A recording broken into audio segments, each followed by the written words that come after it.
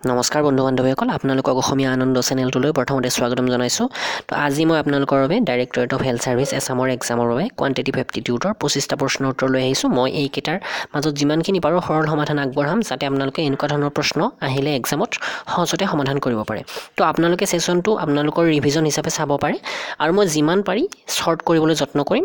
তথাপি মই সহজভাৱে বুজাবলৈ চেষ্টা কৰিম আহক আমাৰ সেশনটো আৰম্ভ কৰোঁ আমাৰ আজি প্ৰথম প্ৰশ্নটো হৈছে টাইম এণ্ড ৱৰ্কছৰ ওপৰত ভিত্তি কৰি ইয়াতে কৈছে যে A and B together can do a piece of work in 9 days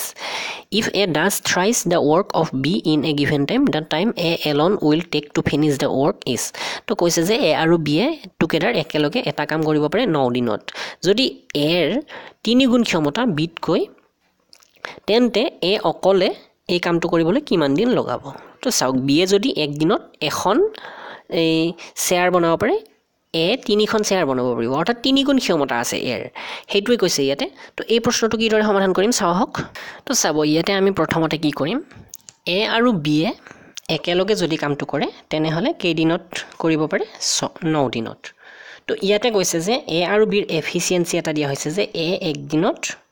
3খন চকী বনাব পাৰে আৰু বি এখন কৈছে যেহেতু কৈছে যে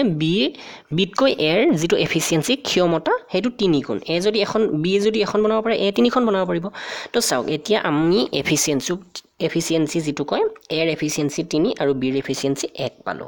অৰ্থাৎ এ এক দিনত 3খন আৰু বি এখন চকী বনাব পাৰে তো এতিয়া আমি কি কৰিম টোটাল ডেজ আমি কি দৰে উলিয়াও total days TOD বুলি লিখিছো মই total days উলিয়াব পাৰো আমি total works divided by total efficiency EFF লিখিছো বাৰু তো চাব এতিয়া আমাৰ total days কিমান দিছে এ আৰু বি এ গোটেই ধৰি লওক ইয়াতে এটা কাম বুলি কৈছে এ piece of work আমি হেই কামটো চকীৰ হিচাপত ধৰিলো আৰু ইয়াৰ হেইমতে কেইখনমান চকী বনাব আৰু তো চাব total days কিমান কৈছিলে 9 দিন total works কিমান হ'ব total works তো আমি না জানো কিন্তু এফিচিয়েন্সি তো আমি জানো এ যদি এক দিনত 3খন চকী বনাব পাৰে বি এ এখন বনাব পাৰে তেনে হলে এফিচিয়েন্সি তো হ'ব 4 তো মই কালাৰটো চেঞ্জ কৰি লও ৰব অলপ ওকে এতিয়া চাব এখিনি মই মুছি লও 9 দিন total works আৰু তলত আছে total efficiency এতিয়া আমি 4 টো ইফালে আনিম তেতিয়া total যেটো work হেতু ওলাই যাব 9 4 গুণ 36 তো আমি বুজি পাব লাগিব যে 36 খন চকী এ আৰু বি এ 9 দিনত বনাই চাও এতিয়া আমি এৰ এফিচিয়েন্সি কিমান পাইছো 3 বিৰ এফিচিয়েন্সি কিমান পাইছো 1 তো প্ৰশ্নটো মতে কৈছে এ এই গোটেই কিখন চকী বনাবলে বা এ এই গোটেই কামটো সম্পূৰ্ণ কৰিবলে কিমান দিন লগাব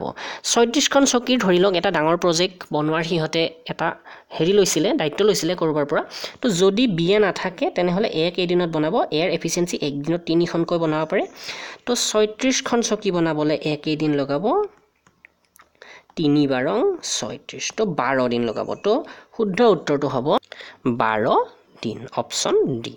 তো এটো নিশ্চয় বুজি পালে নেক্সট প্ৰশ্ন এটা চাও হক এটো প্ৰশ্ন হৈছে when a number is increased by 24 it becomes 110% of itself what is the number ইয়াতে কি কৈছে চাব এটা নাম্বাৰ এটা ধৰি লওক x কালাৰটো চেঞ্জ কৰি লও ইয়াৰে ৰেড লৈ লও x যেতিয়া আমি ইয়াক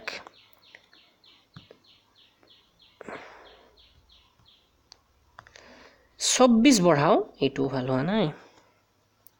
তেনে হলে কিমান পাৰ্সেন্ট হৈ গৈ বুলি কৈছে x তকৈ 110% হয় তেন্তে এই নাম্বাৰটো কিমান এটো কি দৰে কৰিম চাব এটা নাম্বাৰ আছিল নাম্বাৰটো আছিল x এই নাম্বাৰটো নিজকে নিজে কি পৰিপূৰক অৰ্থাৎ 100% ইয়াৰ যেতিয়া 10% বাঢ়িল 100%ৰ পৰা কিমান হৈ গল 110% হৈছে গৈ কিমান বঢ়াওতে হৈছে 24 বঢ়াওতে চাওক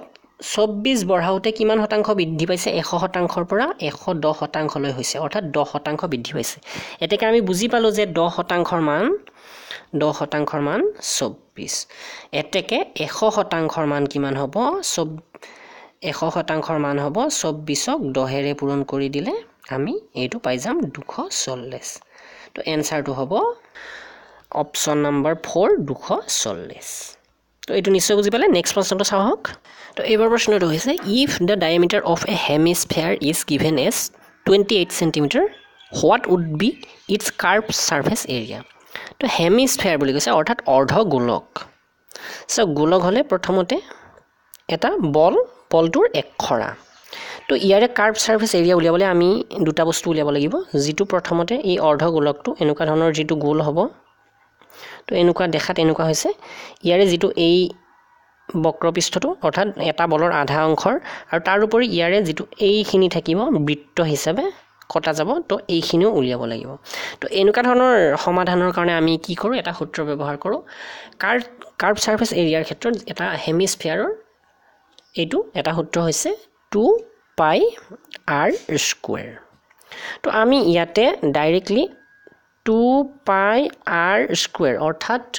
r ৰ মানটো বহাই দিলে আমি পাই যাম তো ইয়াতে কি দিছে ডায়ামিটাৰ দিছে অৰ্থাৎ যেটো ব্যাস কিন্তু আমি ৰেডিয়াস উলিয়াই ল'ব লাগিব ব্যাসক 2 ৰে ভাগ কৰি দিলে আমি ৰেডিয়াস পাও অৰ্থাৎ ৰেডিয়াস কিমান হ'ব 14 তো ইয়াৰ এনসাৰটো এনেকৈ উলিয়াম 2 pi ৰ মান কিমান 7 ভাগৰ 22 r square অৰ্থাৎ 14 দুবাৰ পূৰণ তো 7 দুবাৰ যাব এতিয়া আমি এইখিনি পূৰণ কৰি দিলে টোটাল পাম 1232 এনসাৰ হ'ব এইটো তো এইটো মনত ৰাখিব তো আমাৰ এবাৰ প্ৰশ্নটো হৈছে 48 women can complete a piece of work in 36 days 48টা মহিলাই এটা কাম 36 দিনত সম্পূৰ্ণ কৰিব পাৰে find the number of days that 18 women required to complete the same work হে একেটা কামে যদি 18 জনী মহিলা মাথু লগাও আমি তেনেহলে কেই দিনত সম্পূৰ্ণ হ'ব তো ইয়াৰ কাৰণে এটা ফৰ্মুলা আছে এই ফৰ্মুলাটো হৈছে m1 d1 equal to m2 d2 m এৰে বুজাই মেন অৰ্থাৎ ইয়াতে আমি মহিলাৰ ক্ষেত্ৰত মহিলাটোৱে ব্যৱহাৰ কৰিম বাৰু হেতু কোনো প্ৰবলেম নাই আৰু d মানে ডে সো ইয়াতে প্ৰথমতে কি কৈছে 48 জনী মহিলাই কেই দিনত কৰে 36 দিনত কৰে এতেকে হে একেটা কামকেই নতুন যিখিনি আমি মহিলা আমি নিয়োগ কৰিম অৰ্থাৎ 18 জনী মহিলা কেই দিনত কৰিব হেতু আমি না জানো d2 কৰি থৈ দিলু ইয়াতে তো এতিয়া এনেকৈ আমি সক একেটাই কাম একেটাই work যেহেতু একেটাই ধৰিলো কিবা এখন দলং মেইনলি দলঙত মহিলাসকলক নিয়োগ কৰা আমি দেখা পাও তো সেই কাৰণে মই কলো তো এই দলংখন বনাবলে 48 জনী মহিলা 36 দিন লগাইছিলে কিন্তু 18 জনী মহিলাহে আমি নিয়োগ কৰিব পাৰিলো কেই দিনত কৰিব হেতু এতিয়া আমি সহজতে উলিয়াব পাৰিম যেহেতু একেটা কামে তো এই 18 টো ইফালে আনিলো আনোতে 18 হৰণ কৰিব লাগিব 36ত কেইবাৰ যাব 18 দুবাৰ 48 * 2 কিমান 48 দুগুণ হ'ব 96 তো ইয়াৰ শুদ্ধ উত্তৰটো হ'ব অপচন নম্বৰ এ 96 days আমাৰ এবাৰ প্ৰশ্নটো হৈছে দা সাম of the edges of husband and wife at present is 16 কি কৈছে গিৰিয়েক আৰু ঘৈণীয়েকৰ বৰ্তমান বয়স যোগ কৰিলে 60 বছৰ পাও দুয়োটাৰে যোগ কৰি 60 পাইছো তো কৈছে যে 4 ইয়াৰ্স এগো 4 বছৰ আগতে দা ৰেশিও অফ देयर এজেস ওয়াজ 7:6 তেওঁলোকৰ বয়সৰ যেটো ৰেশিও আছিল হেতু হৈছে 7:6 what is the as of the husband এই বৰ্তমান যিজন গিৰিয়েকৰ বয়সটো হৰিছে তো ইয়াতে what is the as of husband হৰিছে যেতিয়া আমি বৰ্তমানৰ বয়সটোই উলাব লাগিব তো এইটো কি দৰে কৰিম চাওক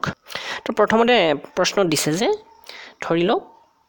x গিৰিয়েকৰ বয়স আৰু y ঘৈণীয়েকৰ বয়স যোগ কৰিলে আমি পাও 60 এটো হৈছে 1 নম্বৰতে তাৰ পাছত 2 নম্বৰতে কৈছে যে 4 বছৰ আগতে x ৰ পৰাও 4 বিয়োগ হ'ব আৰু y ৰ পৰাও 4 বিয়োগ হ'ব এই অনুপাতটো কিমান হ'ব 7:6 চাওক এইটো গিৰিয়েকৰ বয়স ধৰিলে এইটো ঘৈণীয়েকৰ বয়স হ'ব এইডাল থকা মানে ডিভাইড থকা মানে আমি অনুপাত বুলিও ধৰিব পাৰো তো 7:6 হ'ব এতিয়া এইটো যদি আমি সমাধান কৰিলো কি হ'ব হাতেৰে তলৰ গিটাক পূৰণ কৰিম 7y আৰু 7 4 গুণ 28 আৰু ইফালে 6 ৰে ওপৰটোক পূৰণ কৰি দিম 6x * 6 4 গুণ 24 আৰু এই 24 টো বিয়োগ হ'ব আৰু 7 4 গুণ 28 টো যোগ হ'ব তো এইটো মই এইদৰে পাতিম তো 1 নম্বৰটো কি আছিল 7y - 28 equal to 6x equal to 24 টো ইফালে এইটো আনো 6 টো আনো 1 মিনিট তো এতিয়া আমি পাম এইখিনি সমাধান কৰোতে 6x 7 টো এই হিফালৰ পৰা 7y টো মাইনাস কৰি দিলো আমি তো 24 আৰু 28 ক বিয়োগ কৰিলে কিমান হয় 4 এটো -4 হ'ব ইফালে যাব লাগিব তো এইটো এনেকৈ এটা কাৰণতে পাতি লৈছো কাৰণ আমি 1 নম্বৰতে x + y কি পাইছিলো 60 পাইছিলো তো এই দুটা ইকুৱেশ্যন এতিয়া সমাধান কৰি দিলে আমি এটা মান পাই যাম x বা y তাৰ পাছত আমি বাকিখিনি সমাধান কৰিব পাৰিম তো চাওক এতিয়া আমাৰ ইকুৱেশ্যন কেইটা কটাকুটা যাব লাগিব এই ওপৰৰটোক আমি 6 এৰে পূৰণ কৰি ল'ব পাৰোঁ বা তলৰটোক পূৰণ কৰা অলপ অসুবিধা হ'ব বহুত ডাঙৰ হৈ যাব তো ওপৰৰটোক আমি 6 এৰে পূৰণ কৰি লওঁ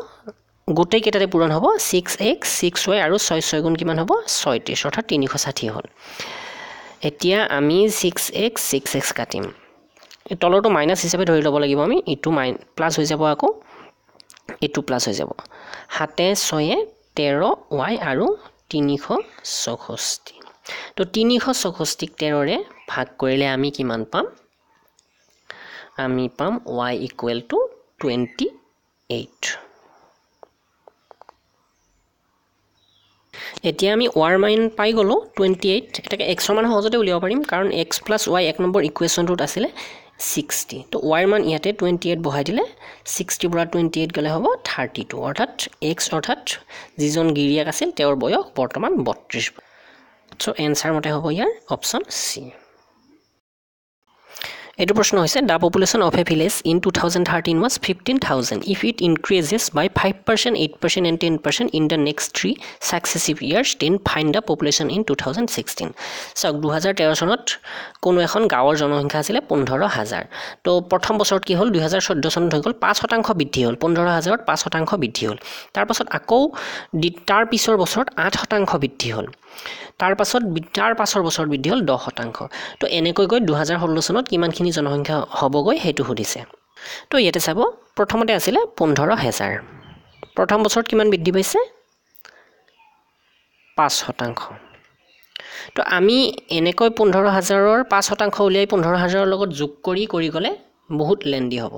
তো আমি কিমানখিনি বৃদ্ধি পাইছে হেতু কৰিবলৈ ডাইৰেক্টলি 15000 পূৰণ 100 ভাগৰ 105 কৰি দিলো চাওক 100ত 5% বৃদ্ধি হৈছে তাৰ মানে 100 ভাগৰ 5 হৈছে তো আমি ডাইৰেক্টলি দ্বিতীয় বছৰটো ইয়াতে লিখি দিম 108 অৰ্থাৎ 8% যেহেতু বৃদ্ধি পাইছিল তাৰ পাছত তৃতীয় বছৰটো মই তলত লিখিছো বাৰু কিমান শতাংশ বৃদ্ধি পাইছে তৃতীয় বছৰত 110 তো আমি সাকসেসিভ যেটো ইনক্ৰিজ হেতু উলিয়াবলৈ ডাইৰেক্টলি আমি এনেকৈ পাতি ল'ব পাৰো কিন্তু 100 ভাগৰ 5 100 ভাগৰ 8 100 ভাগৰ 10 পাতিলে আমাৰ অংকটো খেলি মেলি লাগি যাব সেই কাৰণে চাব কিমান পাৰ্সেন্ট বাঢ়িছে সেই পাৰ্সেন্টটো 100 লগত যোগ কৰি ওপৰত 105 108 আৰু 110 কৰি দিও তো এইখিনি কটাকুটা কৰিলে আমি টোটাল পাম 18711 তো আপোনালোকে এইটো কটাকুটা কৰি চাব পাৰে 18711 2016 চনৰ জনসংখ্যা হ'বগৈ তো এইবাৰ প্ৰশ্নটো হৈছে after selling A product for rupees 1965 a shopkeeper loses 25% 1965 টকাত এটা বস্তু যদি এজন দোকানী বিক্ৰী কৰে তেনেহলে তেওঁ 25% লোকসান হয় তো ইয়াতে হৈছে যে find his profit or loss per cent if he sells the product for rupees 3031 যদি 3031 টকাত সেই প্ৰডাক্টটো বিক্ৰী কৰে তেনেহলে কিমান শতাংশ লাভ বা লোকসান হ'ব তো চাব এইটো কিদৰে কৰিম ইয়াতে আমাক প্ৰথমতে কৈছে যে 1965 টকাত যদি বস্তুটো বিক্ৰী কৰে তেনেহলে 25% লোকসান হ'ব অৰ্থাৎ কি হৈছে 1965 যদি হয় তেনেহলে এইটো কিমান হ'ব 100 ভাগৰ 75% মান হ'ব 1965 টকাটো কাৰণ যদি বস্তুটোৰ দাম 100 আছিল কিমানত বিক্ৰী কৰিছে 75 টকাত অৰ্থাৎ বস্তুটোৰ কিবা এটা দাম আছিল ধৰি লওক x আছিল বিক্ৰী কৰিলে 1965 টকাত 25% লোকসান হৈছে ইয়াতে 25% কমি গৈছে তো 100% মান আমি এদৰে সহজতে উলিয়াব পাৰিম আমি পাতি লও বাৰু 1965 মান কিমান 100 ভাগৰ 75 x তো 100 টো ইফালে যাওতে 1965 লগত পূৰণ হ'ব তাৰ পাছত 75 দৰে ইয়াক হৰণ কৰি দিম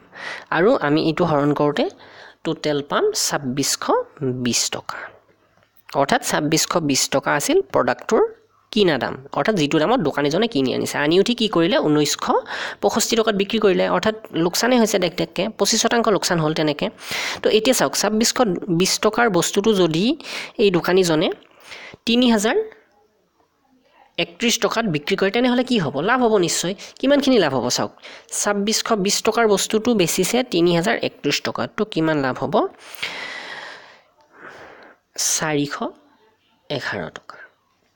তো চাওক 411 টকা 2620 ৰ কিমান শতাংশ হ'ব সমান 100 ৰে যদি আমি পূৰণ কৰো এইটো পাই যাম তো এইটো আমি মোটামুটি ভাবে 4262 ৰে পূৰণ কৰিলে পাম 1500 400 প্ৰথমতে 10ৰে পূৰণ কৰোঁতে 4000 হ'ল তাৰপিছত 262ৰে হৰণ কৰোঁতে পাম 15.26 ওলাই নাই 15.26 কিন্তু অপশ্যনত যিটো আছে আমি চাব লাগিব 15 কিমান আছে তো 1 মিনিট অপশ্যনত আছে 15% তো 15.26 থাকিলে 15.26 লিখিলোঁ হয় কিন্তু বাকীকেইটাৰ প্ৰয়োজন নাই বাকীকেইটা অশুদ্ধ হয় তো এইদৰে আমি প্ৰফিট লছৰ সমাধান কৰিব পাৰোঁ